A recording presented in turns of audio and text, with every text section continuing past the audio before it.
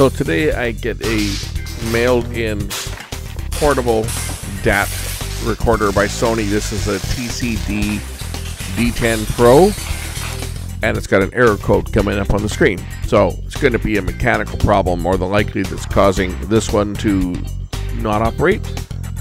So today we're going to look at this one and see if I can get it functional. Let's check it out. We're going to look at this TCD D10 Pro today.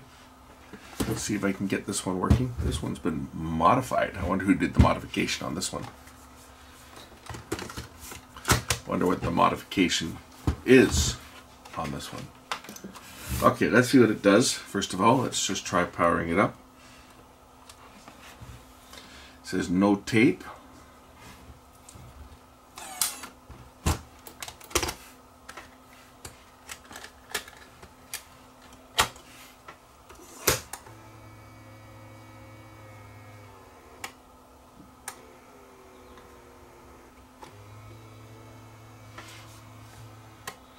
Error 24 on the display.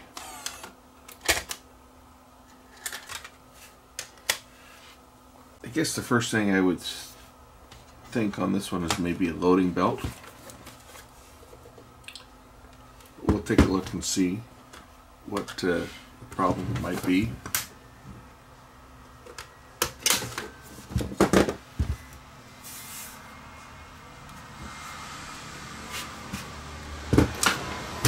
So first things first, we'll remove the bottom cover.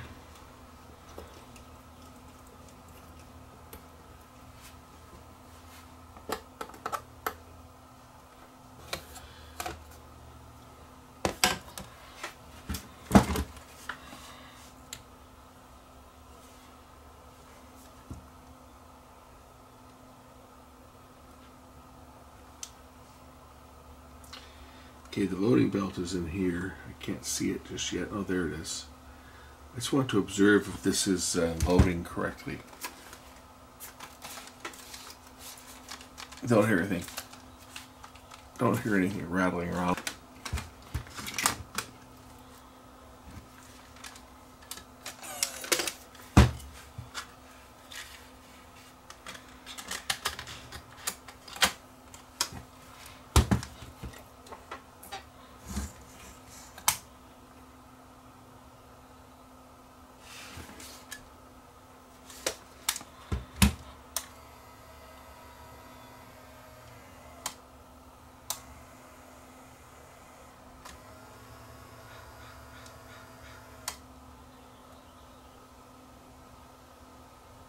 Looks like someone stripped the screws on this one too. Check out this side. So I see what the mechanism is doing.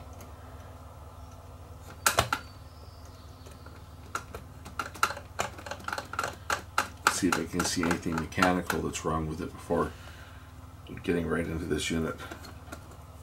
So the reason I said that about the screws being stripped is I have another one, a non-pro version of this, which I haven't published a video yet.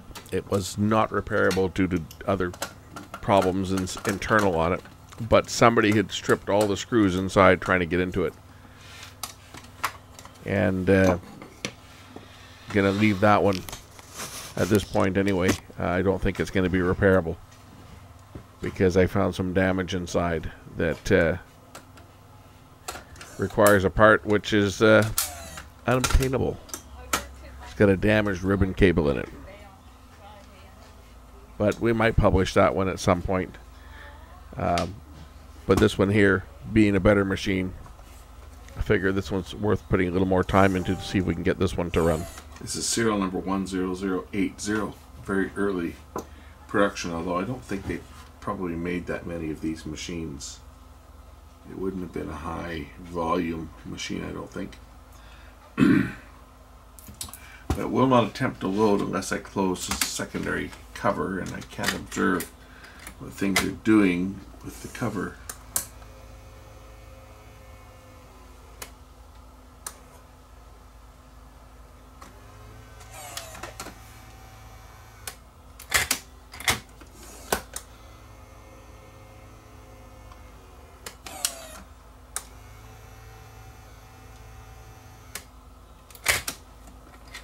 I guess the first thing I have to do on this one is to see why that's sticking. So let's just remove the controls.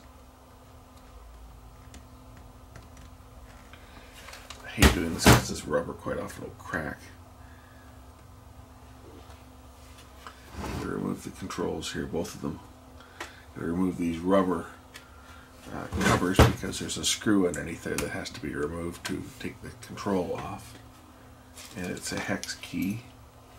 It's a 2.2 millimeter, 2 millimeter.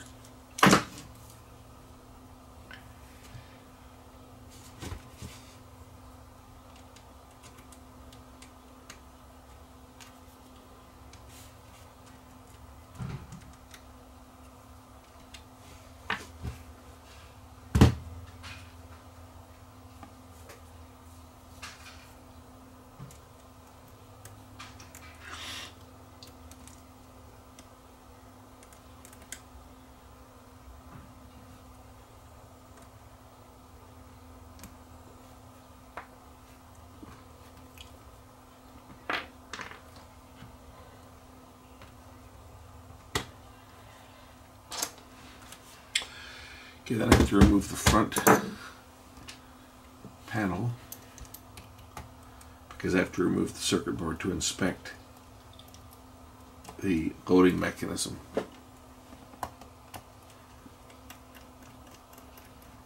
The problem is I can't operate it with it apart because I have to unplug the drum motor here. But I can turn it through the operation by hand, I think, and should be able to see why it's not working properly. There was an extension cable kit required to work on these things, which of course aren't available anymore, and I don't have one, and I don't know anybody who does. This is the first one of these machines I've ever seen.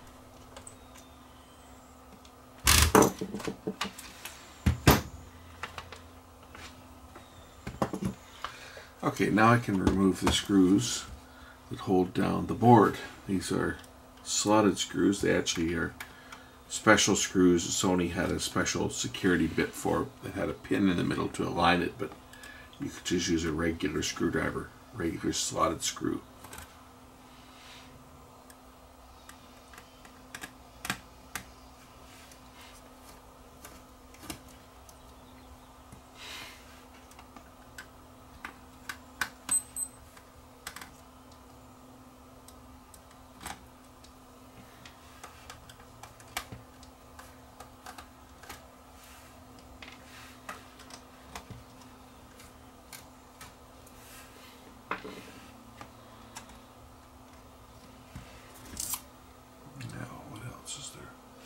Besides this connector here.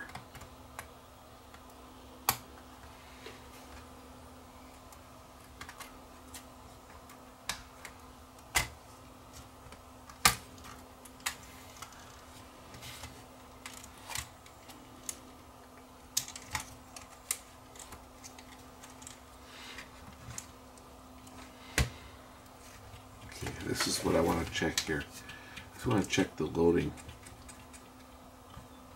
See how smooth the loading is, and if I can see anything jamming when I run it through the cycle.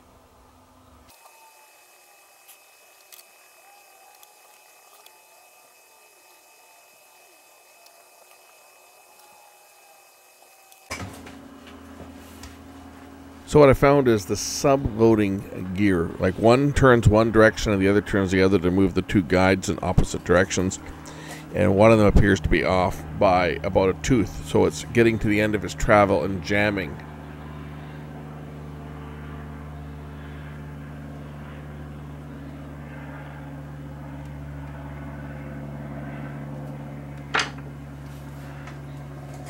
Now, one thing that happened when I was adjusting the alignment of this is the cut washer broke.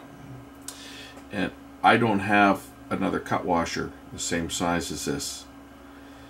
I took it off carefully, but it broke trying to put it back on. So what I've done is I've wrapped a bit of wire around here. This is to keep this gear from falling out so the gear can't come down.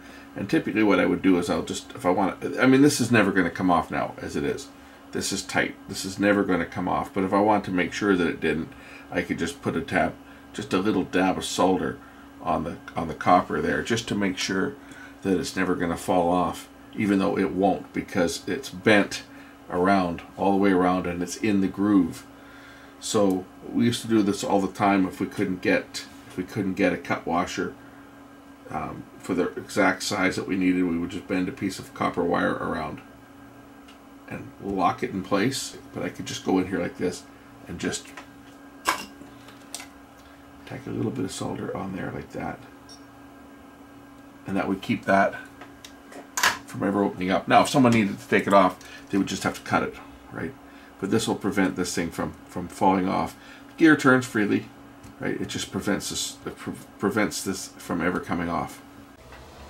So I disconnected the drum, and I took the board out, and I just adjusted the alignment ever so slightly. One cog on one of the two loading arms. But let's just try it and see whether I've had any changes in what happens, whether this thing's still gonna jam up or whether it's going to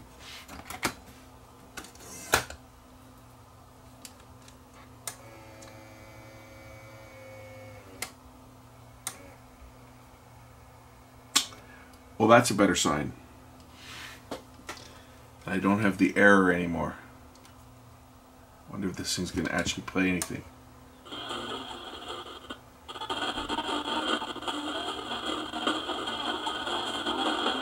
Well, it is playing, but it's not playing very well yet.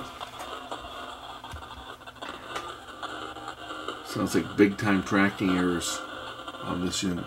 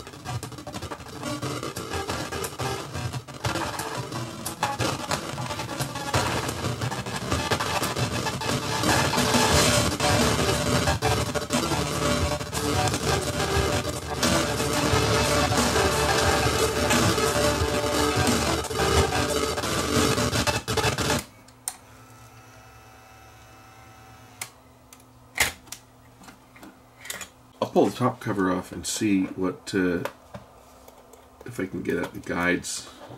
It just sounds like an alignment problem at this point.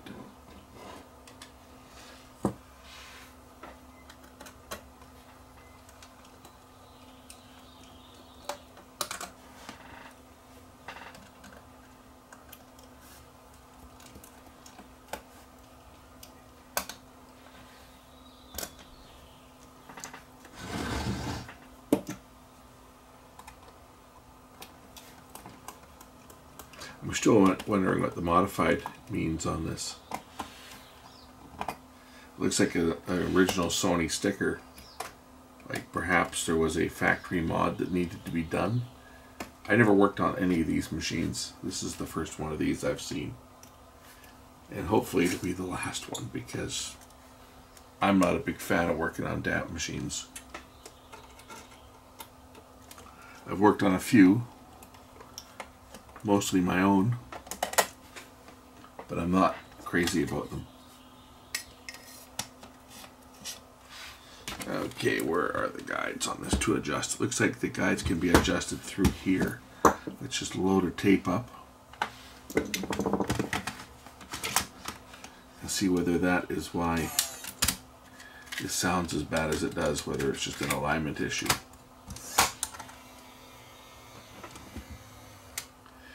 There are the guideposts right there. I don't even know where to plug in to look at this on a scope. But it looks like this one's got different AD converters in it than the other one. Definitely differences between the 10 and the TCD 10 or TCD D10 and D10 Pro. They're definitely different machines internally. The mechanism might be the same, but internally these machines are different. Let's just see whether I can get the alignment geared in. Just see what we can do. Because it sure sounds like an alignment problem.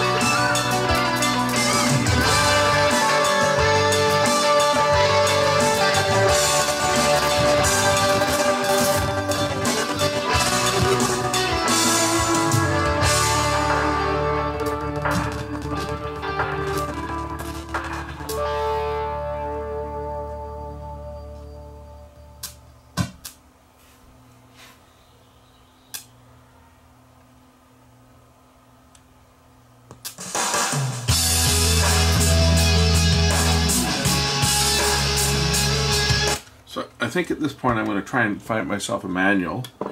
Now that I know that it will sound good, it's just an alignment issue, I'm going to try and find a manual and find where the test point is so that I can put the scope on and verify the levels. But I've got it playing now to the point where it's actually not sounding too bad. There just appears to be still some errors. So yeah, let's find a manual for it. So the two test points I'm looking for after looking up the manual is RF test point is 529, which I just saw that. Where did I see it? It was down here somewhere.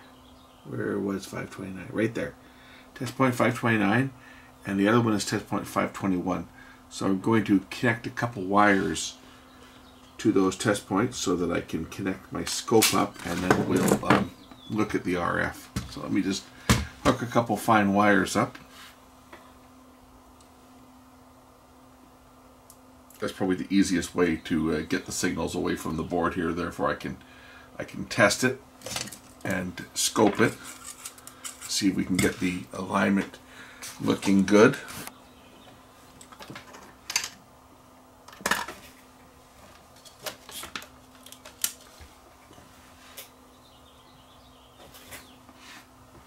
At least get one of two of these units functional. Okay, it looks like the entrance side is not it's not aligned properly, so let's just adjust the entrance side guide. You can see it here.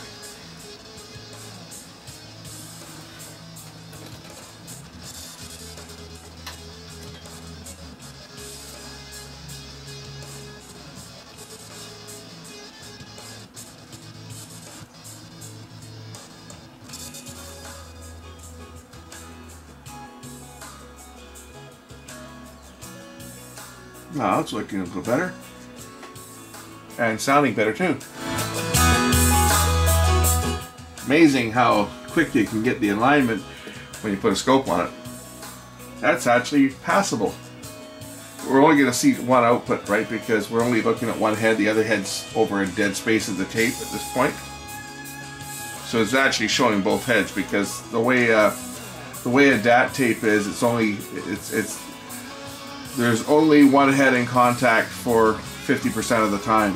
It's only a 90-degree wrapper, so this is normal. What you want is you want a flat waveform for both. Like this is showing one head, but the other head will be the same. If I scope this back there, now we're seeing both heads. Head A, the dead space, head B. And it's sounding not too bad now. Now I'm just going to put it through my testing. I can't play this music. I'll get a copyright strike. But I'm going to play my music, and I'm going to listen to this and see how it sounds. I can play this one.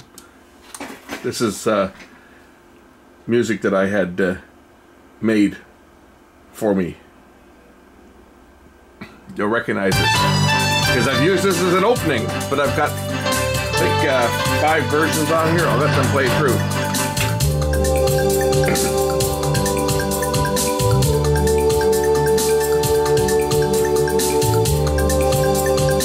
So this is an original studio tape.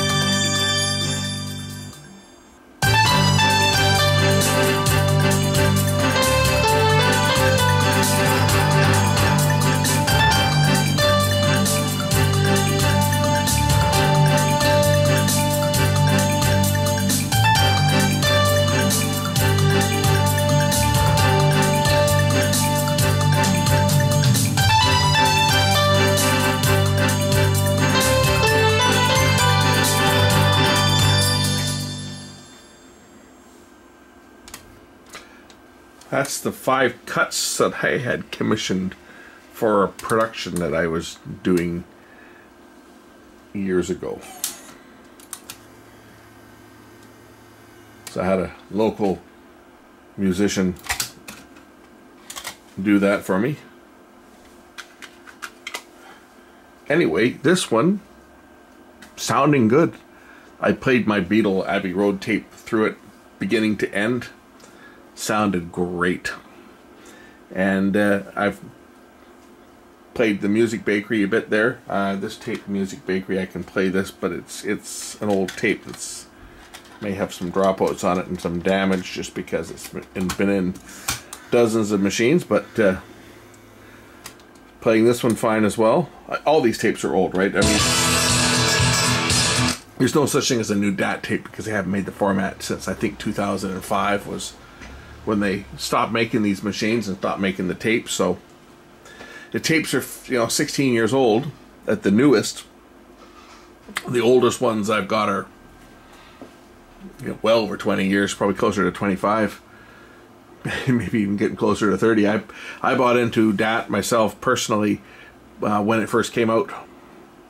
That's how I've been using it. I had a DAT player in my car, and it was a 1986 vehicle that I had a DAT player in. So I had DAT back in the in the late 80s, early 90s. Most of my tapes are that old, but they're holding up. As you can hear, I think this one's a success. So all it's left to do is put this one back together. As I say, the guy that sent me this one sent me two of them. The other one, I'm not even going to go there because it's got problems. Somebody's been into it, and the last thing I like getting into is machines that other people have been into. And when I start seeing stripped screw heads all over the place, then I get a little bit nervous. And so what I found on that one, I'm not going to go there. I'm not going to even try. It's just not worth it. So he's got a machine that he can have for parts for when this one, the head wears out or something. But this one's done. As you can hear, it's playing perfectly. So time to put this one together and send this one on its way. So time to reassemble.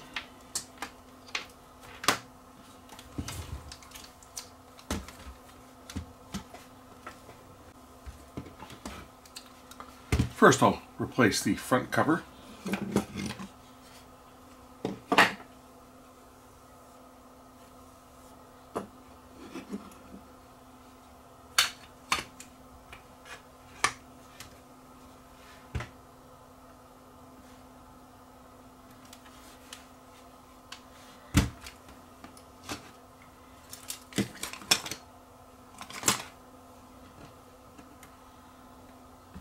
Notice that I placed the different screws, like for the different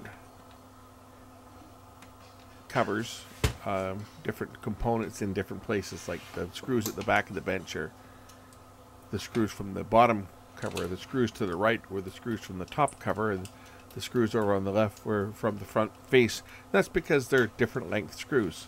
So I want to make sure I get the right screws in the right place, because put a short screw where a long screw is supposed to go, generally not going to cause a problem. Put a long screw where a short screw is supposed to go, that can cause a problem because it could hit something behind and cause a short circuit.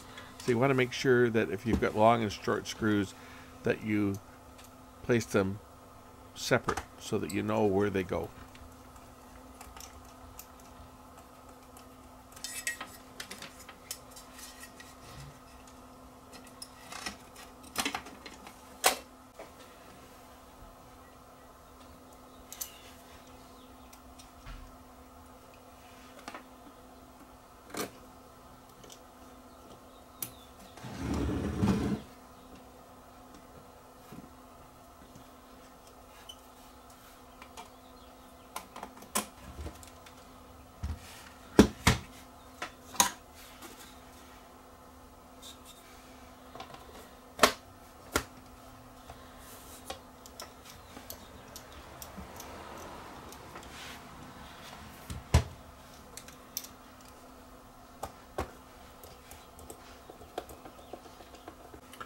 Record knobs go back on the front.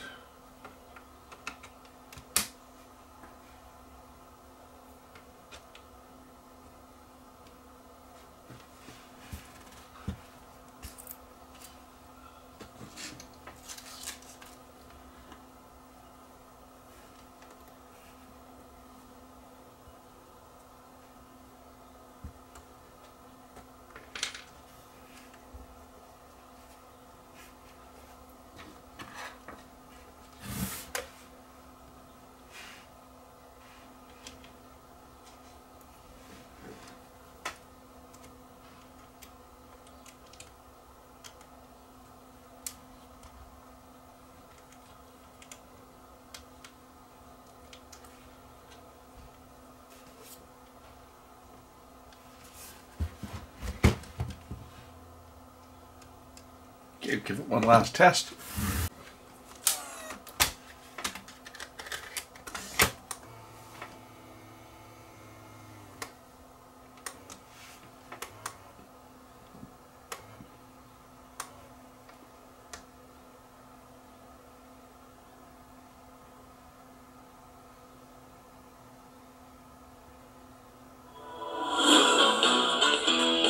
Yes, it has a built-in speaker. Real hi-fi sound from that.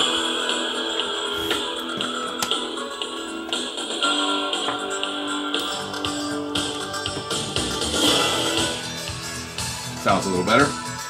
Anyway, that's it. TCD D10. Back up and running. Thanks for watching. We'll catch you in the next one real soon. Bye for now.